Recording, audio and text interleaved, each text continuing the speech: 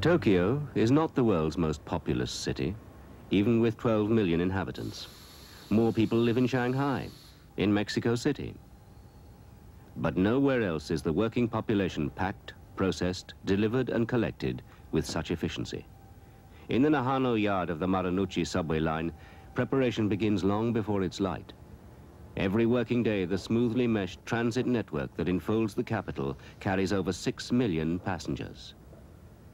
From dawn until midnight, streams of gleaming trains speed in and out of the city, over and under the streets.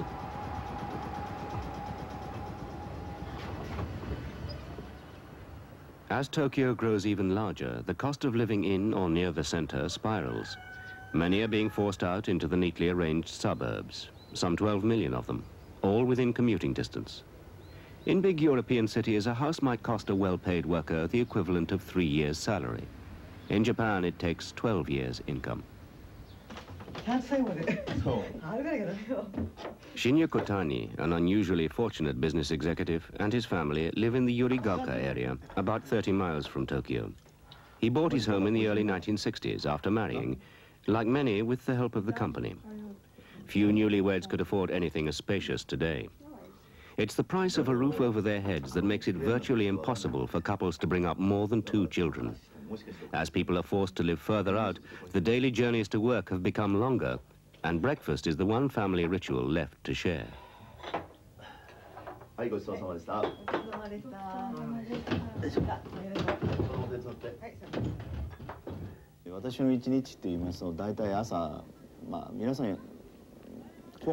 I live in the suburbs, and it takes time to commute. So I get up around 7 o'clock in the morning, and I leave home about 8. I either walk or take the bus to the station, and the train takes me directly to the office. I get there around 9:20.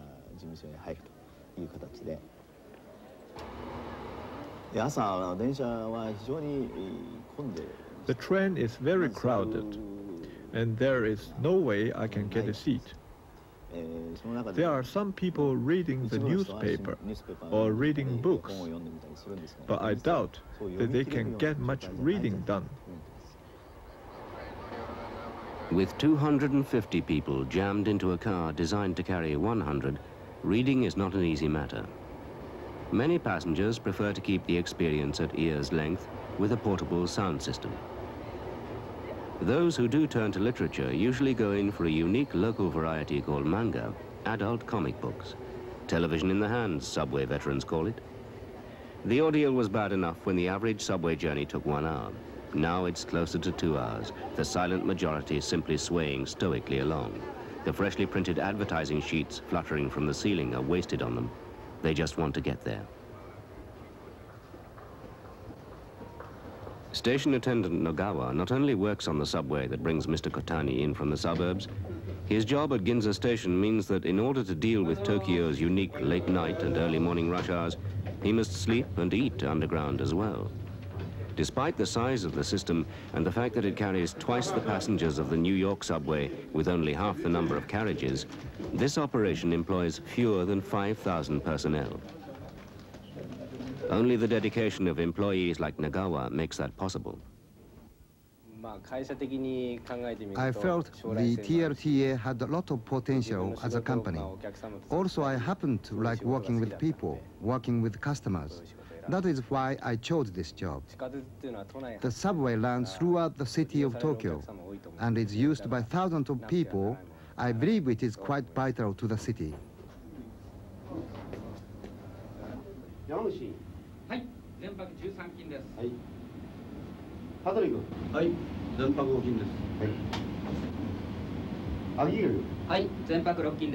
Hi means yes, and much more.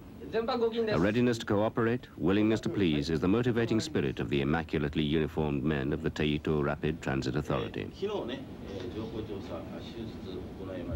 After a morning pep talk, they're expected to do everything required to run the station, swapping jobs from time to time and organizing themselves into shifts. Since there's virtually no crime on the subway, apart from occasional pickpocketing, there are no police. The station attendant must look after the passenger in every way. All 350,000 of them daily. That's good. Hit it.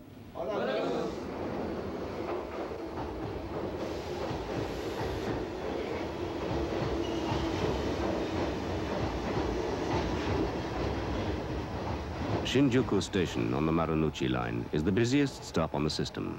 2 million passengers a day pour through, the majority in the morning rush hour. Some arriving, most transferring.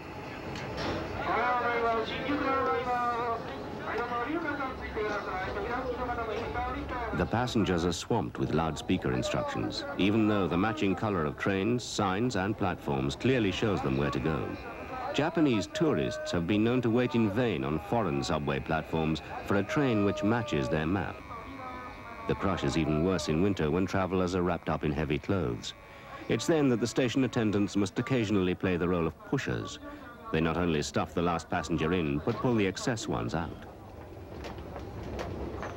For the flood tide of arriving business suits, the so-called salarymen, the routine is only too familiar. Eye contact with their fellow sufferers is avoided. Certainly no conversation. The movements of the platform drill are second nature to them. They move to an inner rhythm of their own. Without prompting, commuters form themselves into serried ranks, separated depending on their destination. They wait patiently, silently, confident in the knowledge that in less than 2.69 minutes there'll be another train. Everyone will get to work, and get there on time. Arriving passengers are always let off first. For those waiting, strictly 3 abreast of course, they know there's no need to jump the queue or step beyond the line painted on the platform edge. As one line boards, the next in turn moves 2 paces smartly to the left to take its place. For the uninitiated, the rules are bewildering. But in a society where efficiency and conformity are esteemed virtues, the patience of subway travelers is impressive to even the most experienced of observers. Donald Ritchie is one of them. One of the things which people often speak of here is the presumed homogeneity of the Japanese society, where they are so homogeneous that nobody will stand out from the crowd, and very often the subway itself is used as sort of a paradigm for this. A car can maybe hold 100 and it's got 1,000 in it. These people lose their shoes, their handbags, parts of their skirts or trousers daily. Why don't they put up with it? Why don't they, why do they put up with it? Why don't they say that they're angry or something? Well, that's one question. I think they don't because you simply don't do that. This is not that kind of argumentative society. You put up with things for as long as you are in a majority which has agreed to put up with them.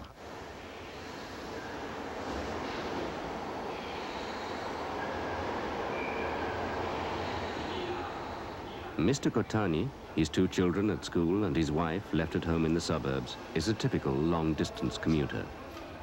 63% of Tokyo citizens over the age of 15 have jobs to go to. It means a total workforce of more than 6 million, most of them white-collar service industry employees.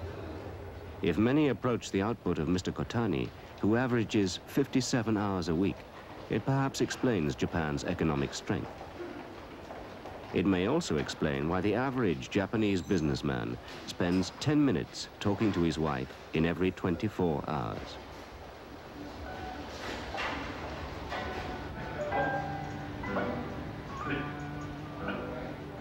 In Tokyo's department stores, the customer is always right, the shop assistant always in the peak of condition.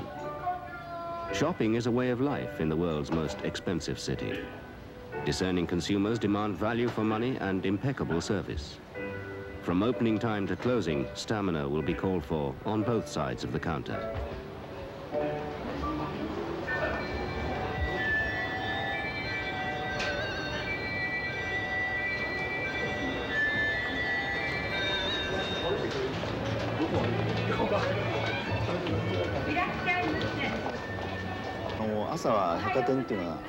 All the department stores in Japan open at 10 in the morning, and it's customary to greet the customers at the door.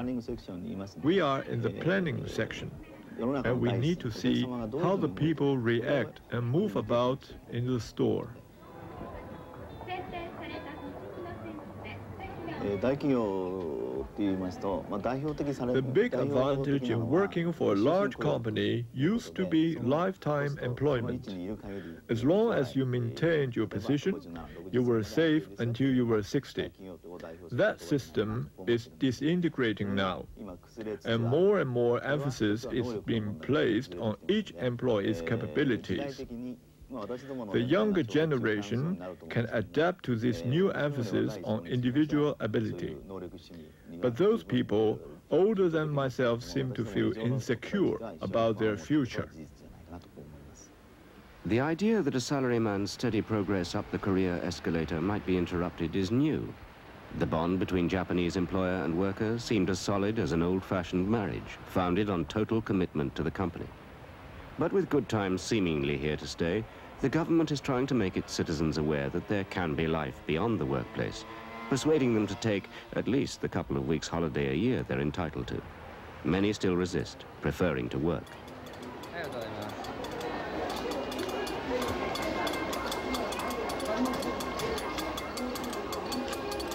Mr. Nagawa is on ticket punching duty. Even the Japanese have not developed a machine that would do it faster. Personal contact with the passenger is preferred, however tiring. At the ticket punch, we greet the customers, good morning or good evening, and punch the ticket that they carry. I also check the expiration date and station names printed on the commuter's pass carried by the customers. Those are my main duties as ticket puncher.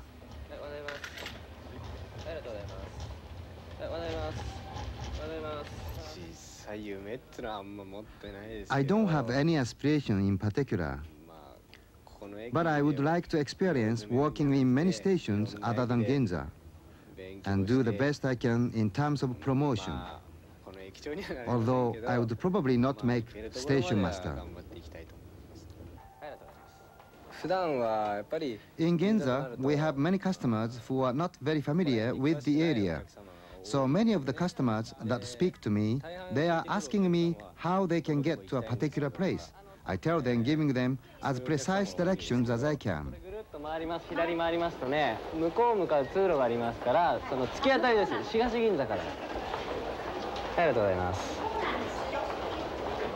Apart from the Ginza line, which began operating in 1927, the entire system has been built since 1950. Today, it's the world's fourth largest system. One key to moving such a volume of passengers is concentration of services. The square mile or so around Ginza contains 14 stations, serving 8 subway lines. Another is a feature unique to Tokyo, the interface of underground and overground railway systems. The subways in Tokyo are now connected to the private railways or JR lines at both ends. And subway trains are operated even on the private railways or on JR lines under reciprocal through service. Those 3 different systems are integrated. Control of Tokyo subway is shared between the 2 subway companies and Japan Rail, the national mainline operator whose trains run the length of the country. 75% of all public transportation in the city is by rail. In a miracle of engineering, different track gauges, power supplies, trains and routes are all coordinated to keep Japan's economic juggernaut firmly on the rails.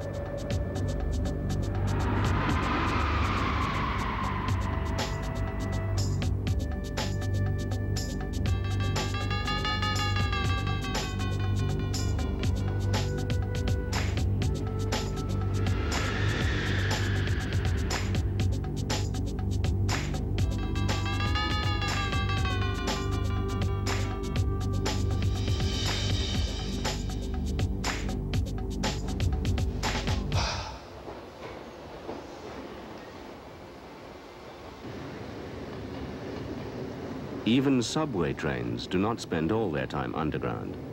By using the mainline tracks to penetrate the vast suburban sprawl, the subway system doubles its reach. Ordinarily, the passengers on this train To be technical, an overhead-powered Series 6000 belonging to the Chiodo line would have to transfer when reaching the outskirts of the city. But at peak hours, it's the crew that changes trains, with due ceremony. The mainline driver who brought it over the surface track hands over to a subway driver familiar with its routes and routines, and trained to handle every underground emergency, even earthquake damage control.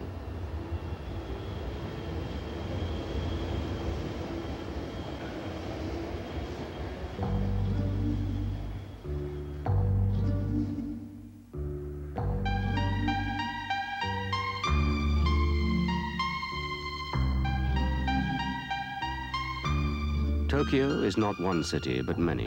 Its different neighborhoods separated by some of the world's most impenetrable traffic. By far the greater part of it is new, rebuilt after the great fire bombings of World War II. Only recently have the Japanese begun to build skyscrapers. Fear of earthquakes has kept its skyline relatively low. In the times when wood and paper were all Japan had to build with, there was an earlier heyday. Tokyo was known then as Edo. At the beginning of the 18th century, it had as many citizens as any capital in Europe. And even then, the imperial palace stood at its heart.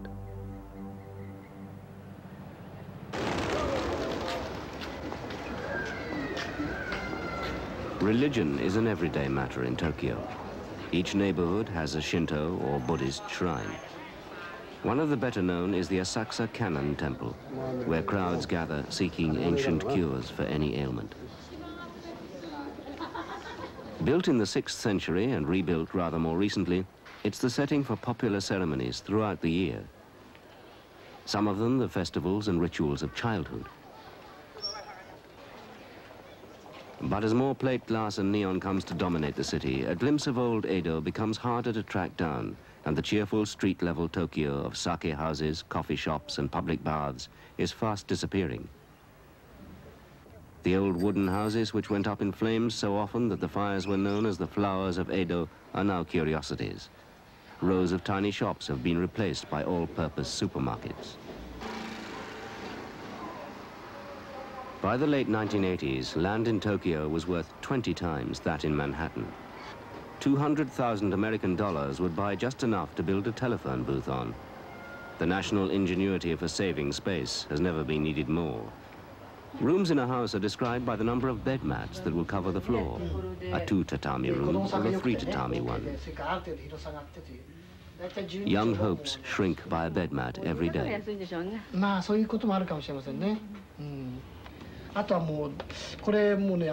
It's true that a man's right to own his own castle is inviolable in all cultures, particularly in this one. All you can possibly afford, I mean, if you have a lot of money, is what's called a 2DK, which is dining kitchen, someplace, you know, on the outskirts of Tokyo. And this goes, of course, directly against the idea that you should have your own house. So what the young people have done is given up the idea that they should have their own house. They don't talk about it anymore. So the young find other things to spend their substantial savings on. If they cannot afford life's necessities, they turn to luxuries. Probably the most blatant status symbols of all in Tokyo are foreign cars. Even if they can only be driven slowly, carefully, and in a long, 4-lane wide procession of similar gleaming trophies. In the time of Edo, the great shopping street of the Ginza was the site of the mint, which turned out the imperial silver coinage.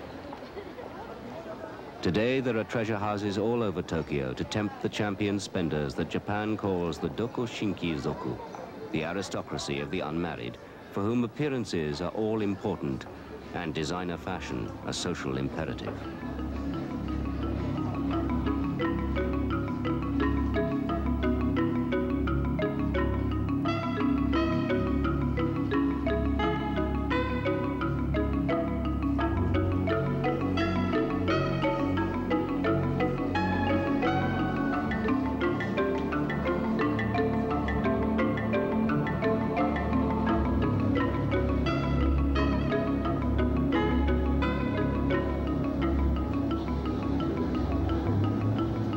Tokyo's young even have their own part of the city, Yoyogi Park. The site of the 1964 Olympics, it's the only decent place in the city to jog. except on a Sunday when the roads are closed and handed over to the sprayed, dyed and leather-clad yet to be employed.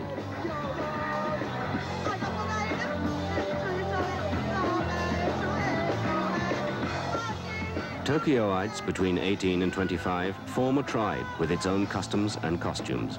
They seem to have a dispensation to rattle the invisible bars of the social stockade as loudly as they like before the time comes to don a salaryman's tie or the crisp blouse of an office lady.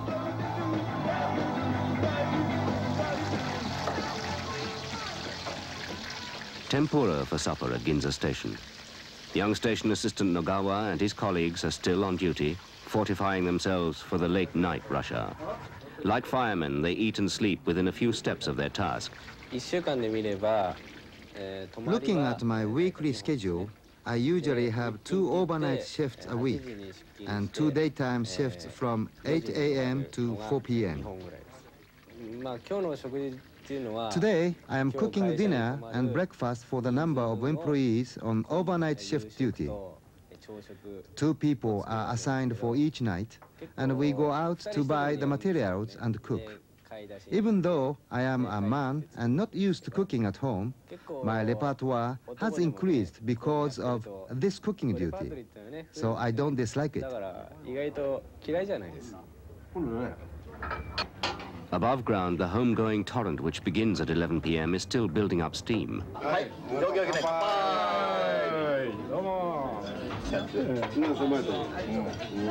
For Mr. Kotani and his colleagues, an important part of Tokyo's business day does not begin until shops and offices are closed.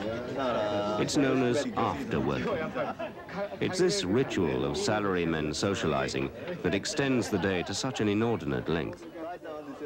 The cost of business entertaining amounts to as much annually as Japan's defense budget. Whiskey, a costly comfort, is the drink. Clients like to have their own bottle, their name inscribed on the label. Most after-working centers around the rise of karaoke singing, a unique Japanese entertainment. Musical accompaniment comes on a tape. The paying customer steps into the star role, reading the words from a prompter if he cannot recall them.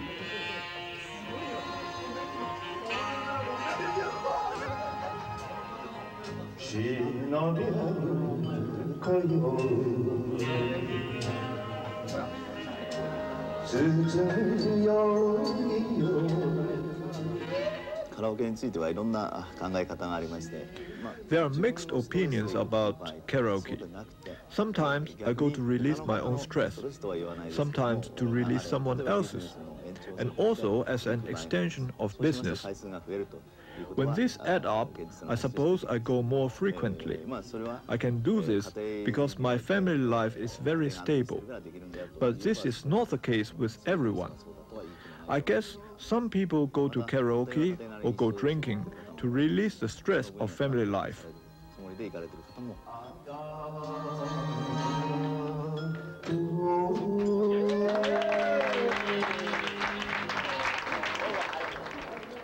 Tokyo experiences an extraordinary late-night rush hour of reeling salarymen. Not all the late-night homegoers will be as relaxed and cheerful as Mr. Kotani. Before the night is out, station assistant Nogawa will deal tactfully with the few who could not sing their troubles away or locate their color-coded train home.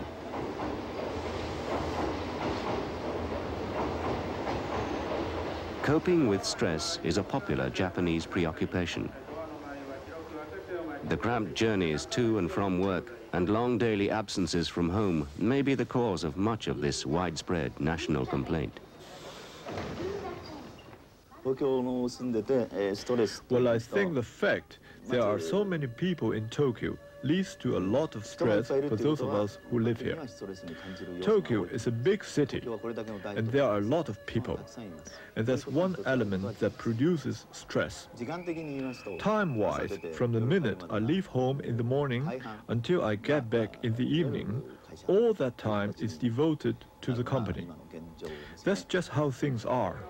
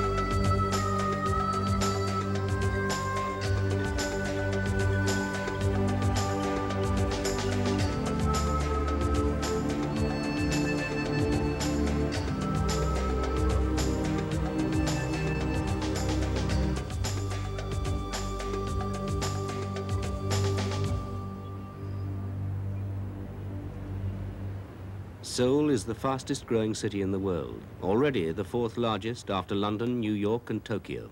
In the 1980s, its population increased by 80%. More than a quarter of South Korea's population lives here, 10 million people, all with their part to play, it seems, in a feverish drive to make their homeland a major industrial power. The land of the morning calm is also the land of the morning rush hour. Over the Han River, cars pour in to turn the downtown streets into a fuming, honking inferno. But the luckiest part of the huge, industrious army that occupies the city by day and withdraws at night arrives by train on one of the world's great subway systems.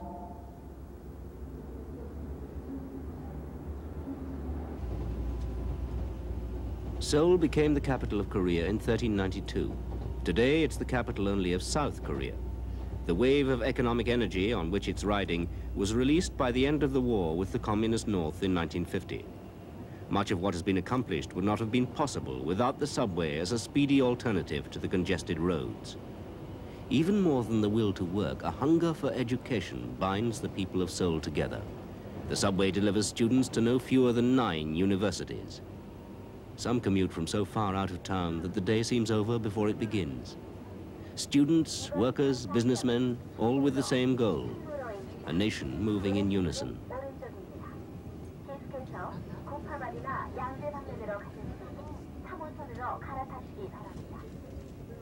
This stop is Chungmuro. You can transfer to Orange, number 3 line.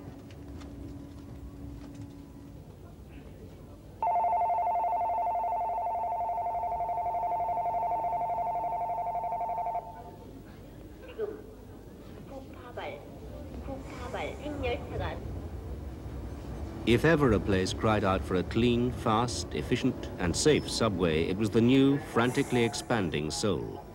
As a latecomer to mass transit, the city could shop around for ideas. There are 4 lines in the system.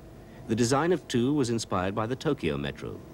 The others borrowed notions from London, Paris, Montreal and San Francisco.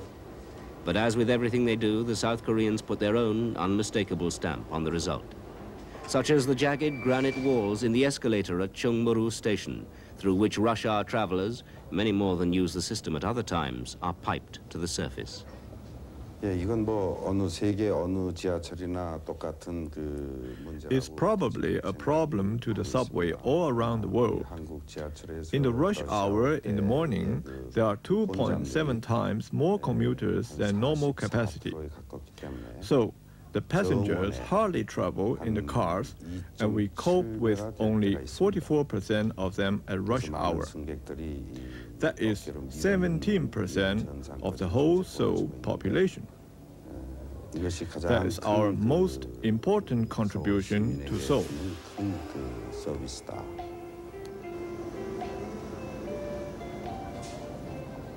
Once below ground, the harried traveler is soothed by music. Not only are the stations spotless and welcoming, they are extremely user-friendly. A coin in the slot and most needs are met.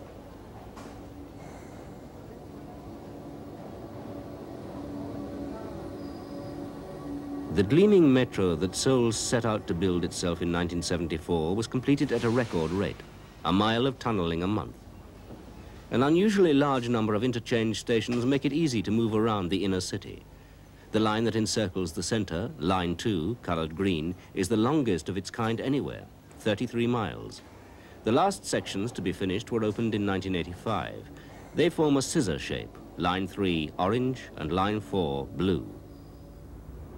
Traveling the 18 miles of Line 3 on the surface would take a bus an hour and a half. The subway can do it in 44 minutes.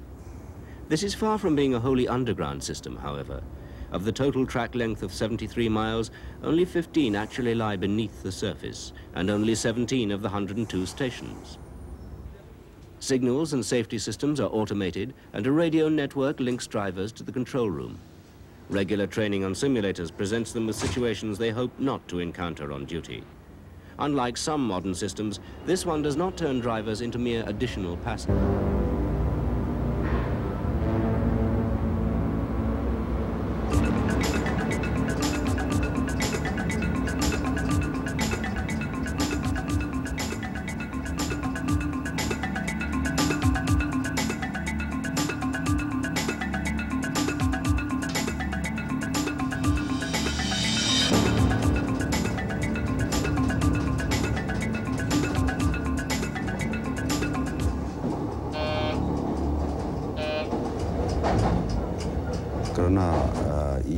The subway has emerged from modern technology. It is inevitable that it is operated underground. So, we try to show passengers a bright side, even though they are underground using the subway. As I mentioned, each of the 102 stations has its own characteristics, with a mixture of modern and old history.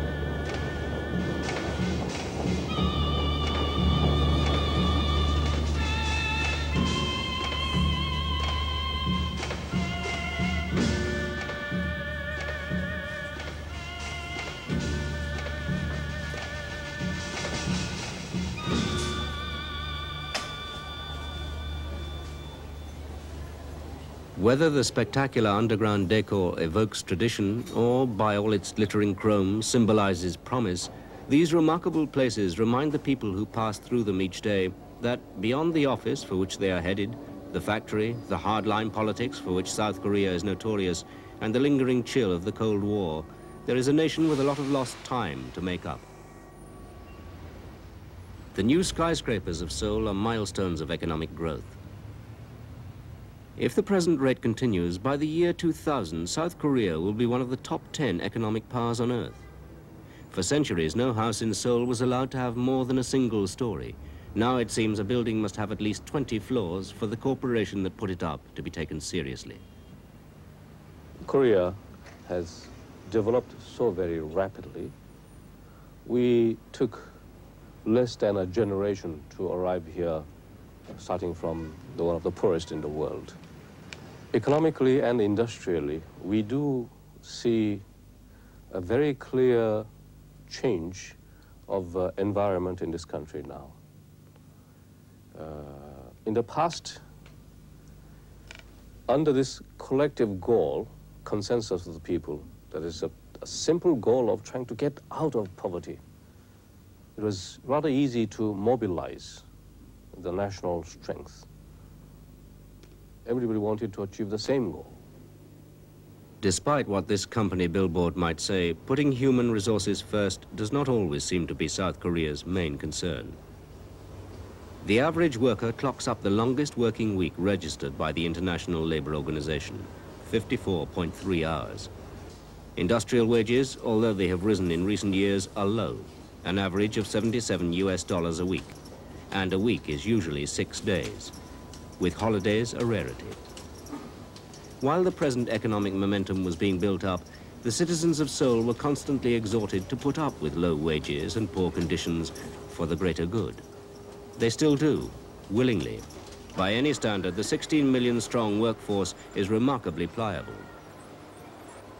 There is something about this fierce, self-sacrificing dedication to creating prosperity at the cost of any other attainment that makes a lot of people in the capital nervous. As economic development progresses, people start to entertain different value systems. There's always some gap between expectations and fulfillment.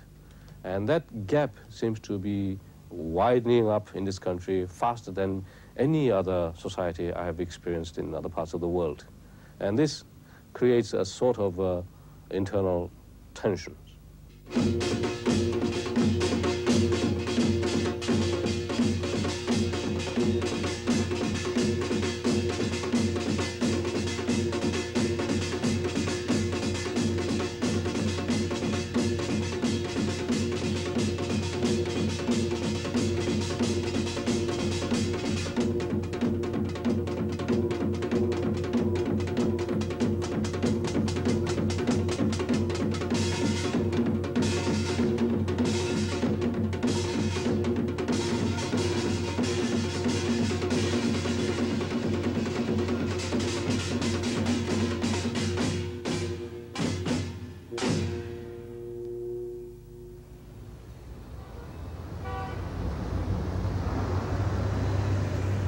sometimes people talk about the Korean traffic.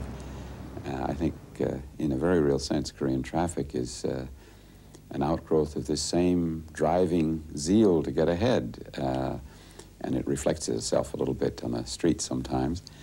But by golly, I'm going to try, I'm going to make it. If I work, I can rise. Having been held down for centuries, now the lid is off and everybody wants to get there, and they've been trying and they've been doing it. Korean people are very individualistic, and so to be head of your own business is better than to be an employee in somebody else's business. Financially speaking, there are no passengers in Seoul. Despite the shift from agriculture to manufacturing, the number of people without work has dropped. The newspaper seller on the subway, heralded by the electronic chimes in his pocket, is given his concession by a charity that looks after orphans, by getting them to look after themselves. Pushing papers is a better living than working in a factory. Work starts at 4 o'clock in the morning until 10 o'clock, and then from noon until 10 p.m., and evening shift from 10 to 12 o'clock. In the morning, usually the sellers are students, and in the evening, the sellers are people saving money for their basic needs. Basic needs do pretty well out of this one-man business. Selling his quota of 450 papers nets young Mok $32 a day.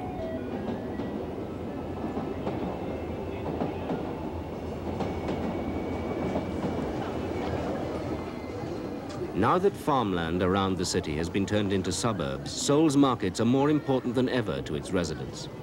These incomparable all-purpose shopping centers offer all the necessities of life and the daily dose of haggling.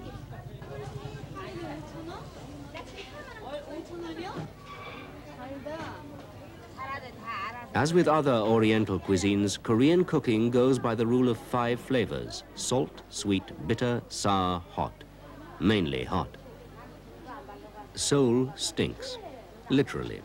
The smell of kimchi, pungent, garlic-flavored vegetable pickles that Koreans eat at nearly every meal, hangs in the air, indoors and out. But food is only the beginning. These markets are stacked with fabrics, another Korean speciality. There's a rule of 5 colors as well, the ones most commonly used: red, yellow, green, white, black.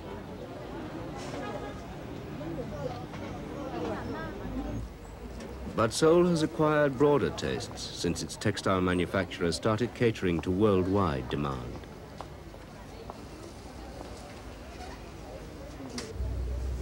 The huge shopping district of Itaewon plays an entirely different role in the city's economy. It caters mainly to the giant American military base in the heart of Seoul, where Commander Bill Myers, United States Navy, is stationed. Like all visitors, he and his family can look over some of the world's best-known brands, on sale for a fraction of the price of the real thing. Forgery of fashion labels, designs, fabrics is a way of life here. Low price?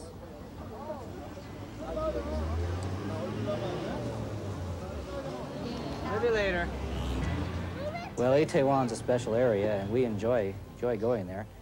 It has just about everything you could ever want to buy, and we enjoy just interacting with the merchants. There's a lot of play between the merchants and the people. You like to bargain. They like to sell their wares. Some of it is quite good, some of it's not so good. But I think you'll find in general that in Korea, more so than other places I've been, if a Korean merchant has a second article or an article of lower quality, he won't make any bones about it. He'll tell you that's what it is. You know, it's an imitation, or it's you know, it's a second, or what it is. Doesn't try and pass it off as first quality stuff. Itaewon is becoming an independent area of its own, and I don't believe that, you know, the American base here is, you know, that big of a factor. 여보세요? 네. 얼마입니까? 뭐요? 2만 원. 2만. 네. 2만 원. 2만 원? 네. It's 20,000 won. It's about $30. Mama-san, good price. Okay. We'll come back. We live here.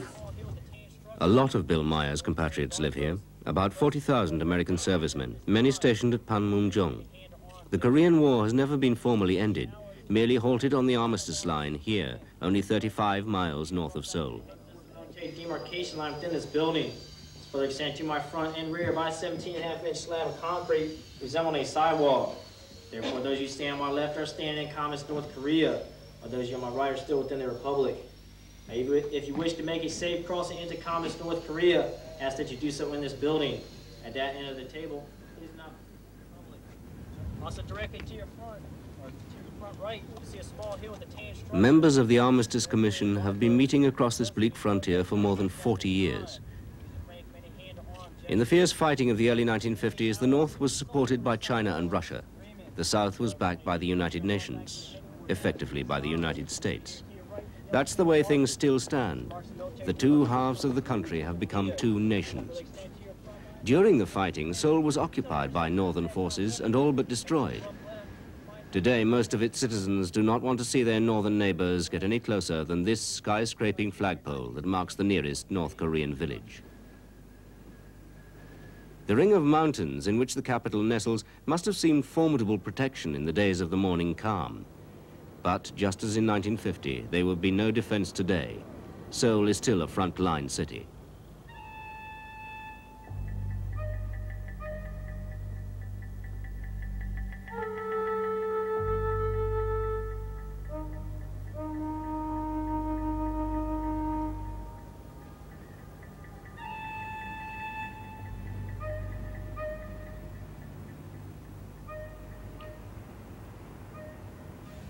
Fear of a new war, or to be exact, the old one breaking out afresh, gives the Seoul subway a particular significance. Once a month, there's an air raid drill. The streets empty of people. Anyone caught in the open in mid-town must cool their heels for 15 minutes in the nearest underground subway station. Despite these dramatic precautions, reunification with the North remains an ideal, symbolized by one of the most riveting backdrops in the subway system, this vast expanse of stained glass. More than 1 million armed men face each other along the 150-mile frontier that divides the Old Kingdom. But here the threat is outshone by robed dancers and doves of peace.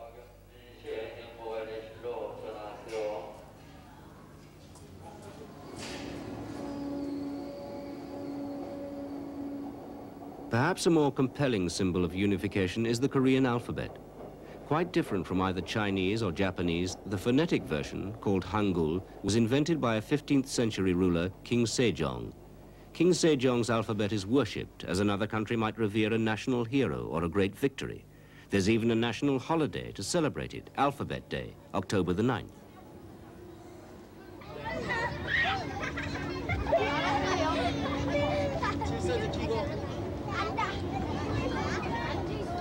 The spread of education since the armistice has been phenomenal. More than half of South Korea's children between the ages of 4 and 6 belong to preschool programs. Elementary school from 6 until 12 is compulsory, but free. All but 5% of these pupils go on to secondary school.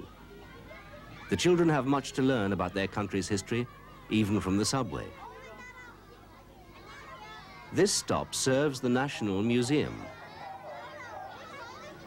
Artifacts from a collection that represents 5,000 years of a unique culture decorate the platforms. The gate of perpetual youth through which they emerge is a symbol of national rebirth after the turbulent times the 20th century inflicted on Korea. From 1910 to 1945, Korea was a Japanese protectorate. The long occupation left a conspicuous reminder. The picturesque old gate in the background once opened on Gyeongbok Palace, seat of the Korean royal family. The graceless European-style building, now the museum, housed the Japanese viceroy. In a calculated gesture of superiority, it was planted between the modest single-story Korean palace and its venerable entrance.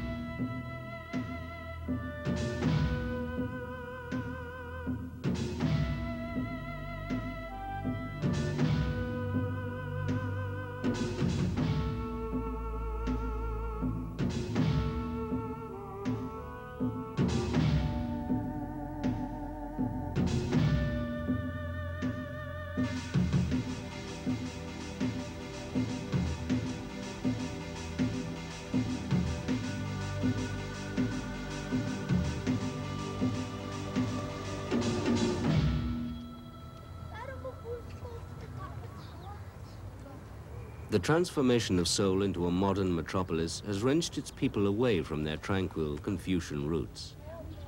The symbols of their long, if obscure, history have come to bind the generations together. The grounds of Changyong Palace are a favorite destination. On their rare days of leisure, the people of the capital crowd into this and the other parks and palaces, which are now counted among the national treasures. Out come unique traditional dresses known as hanbok. Considering the pace of modern Seoul and its unrestrained hunger for the future, it's amazing that such havens survive. But amid the high-rises and grand hotels, these shrines, secret gardens, pagodas and pavilions emphasize the dilemma confronting a people whose present is suddenly so different from their past. Korean young people have been searching very hard to find out what their cultural roots are. It's quite a common question in Korea today. What is it to be Korean? Not just students, but scholars. What defines a Korean? What is Koreanness? How is it distinct from Chinese and Japanese and other cultures? The students, in part of their search for their ethnic roots, have quite enthusiastically taken up what is commonly called farmers' music. Drums, both the round drum and the hourglass drum, and gongs, and are learning the beats of various forms of Korean farmers' music.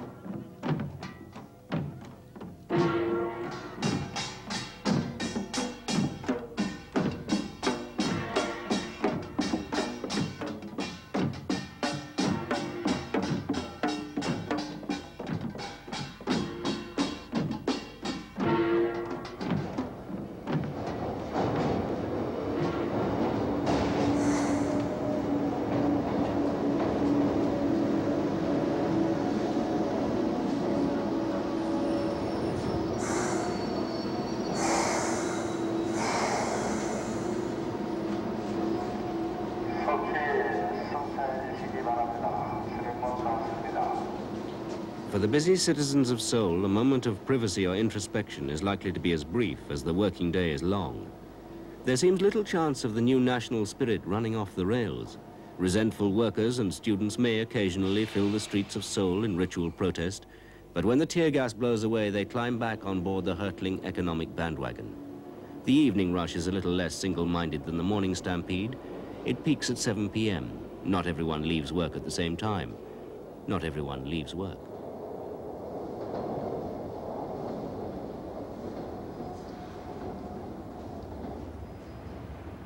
Night turns Seoul into a different kind of city. The harsh glint of the new skyscrapers is replaced by shimmering streams of headlights and neon. But away from the tranquility below ground, it sounds the same. The drivers are just as aggressive. The blare of 100,000 horns is just one strain in the medley to which the city is marching towards the year 2000. Downtown streets are as full of people at midnight as they are at midday. What they're seeking after dark may not be quite the same as the daytime shoppers, but someone will sell it to them just the same.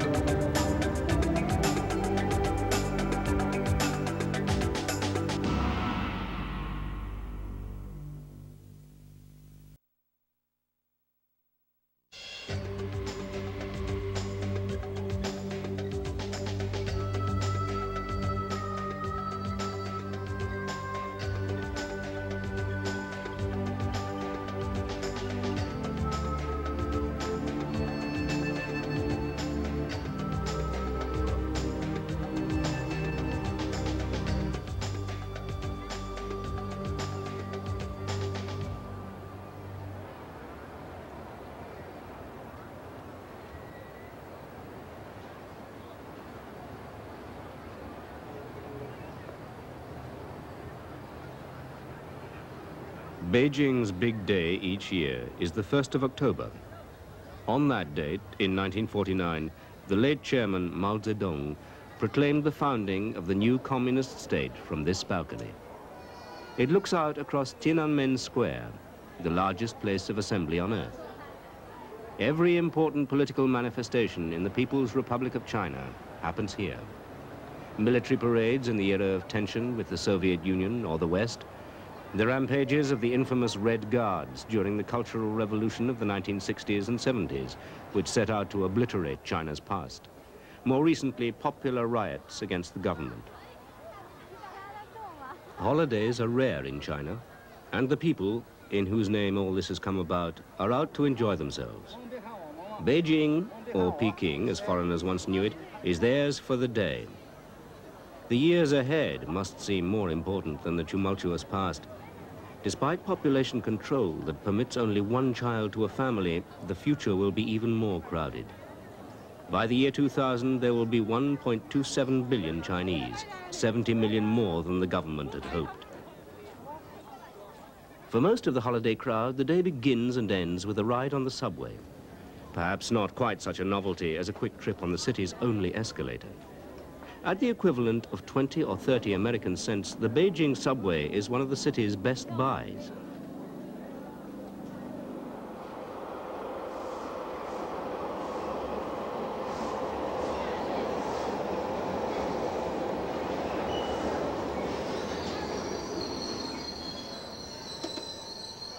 For quite a while, the subway was one of Beijing's best-kept secrets.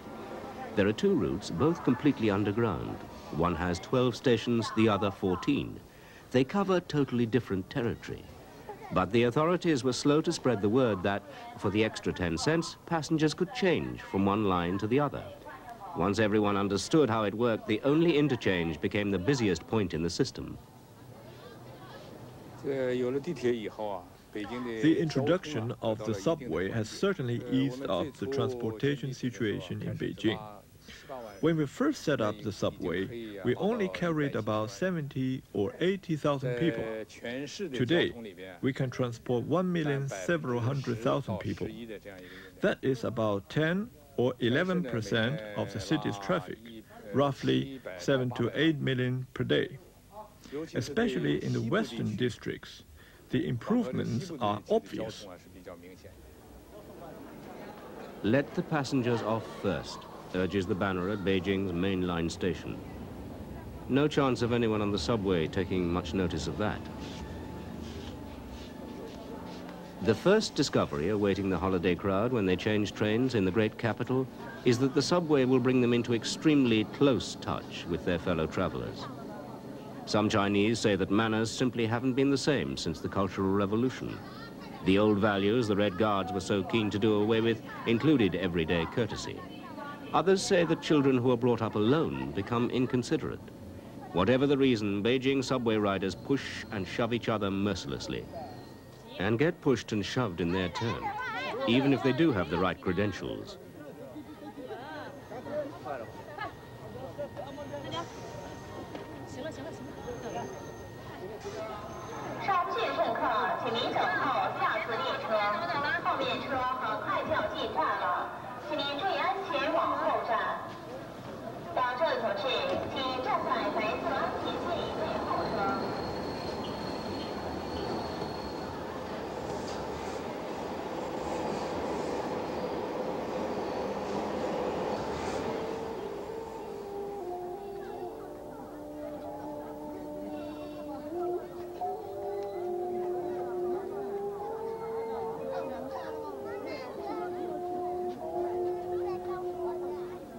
Historically, the rulers of Beijing have been better at keeping their neighbors out than at bringing them in. The Great Wall stands only 60 miles outside the city. It too is a magnet for the delegations and parties of tourists from every province in China which come for a brief glimpse of the symbols of power, both ancient and modern.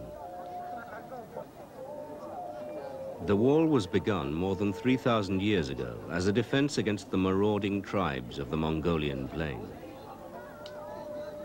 Today, nearly 1.5 million sightseers, only comparatively few foreigners among them, visit this section with its castellated beacon towers each year.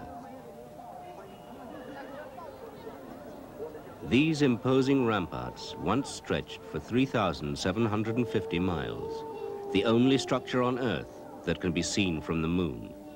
But by the time man was able to explore space, a similar wall that for centuries encircled Beijing had been sacrificed to build the subway.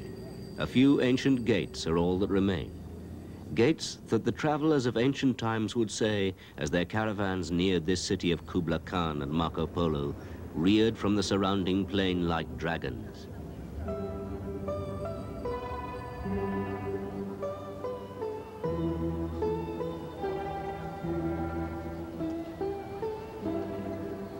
Lily Hallett was a schoolgirl when the walls of old Beijing came down. Every unit, every school was building air shelters because we were told that the Soviet Union or which some country will attack us. So I remember going to the wall in the middle of the night. I mean, actually in about 12 o'clock at night, and the whole class will set off. And we went to the wall, and we just pull out the bricks and took them back and built use them to build our air shelters. And when I think it back now, it just makes me feel sad and funny. In wartime, or under threat of attack, many a city has found its underground railway a useful air raid shelter. In Beijing, things worked the other way around. This system began life as an emergency measure. The tunnel in which one line runs encircles the heart of the city, much as the old walls had done. The other line leads westward out into the countryside. In the tense 1960s, when China feared hostility from the Soviet Union, an entire